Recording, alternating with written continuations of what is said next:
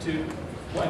Hey, it's 6 o'clock and welcome to the 6 o'clock news. I am your host, John Jacob Jingleheimer Schmidt, and this is my co-host, Tobias Turkin, and we are live with wonderful news that's coming from us straight from the field. We've got our good friend out there, Ricky. Ricky, what is going on out there? I'm so scared right now.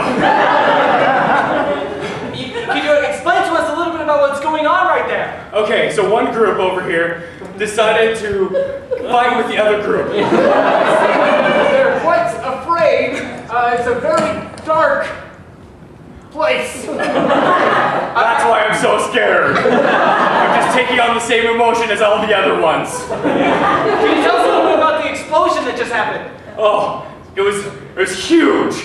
Okay, so over here, right about here. Right, it was right there. Yeah, it was terrible. No, it's okay. It's okay. Okay. It's okay. No! How are you able to breathe out there? Very carefully. Okay. All right, so let me catch my breath. I see some of them in red. Are they going to survive?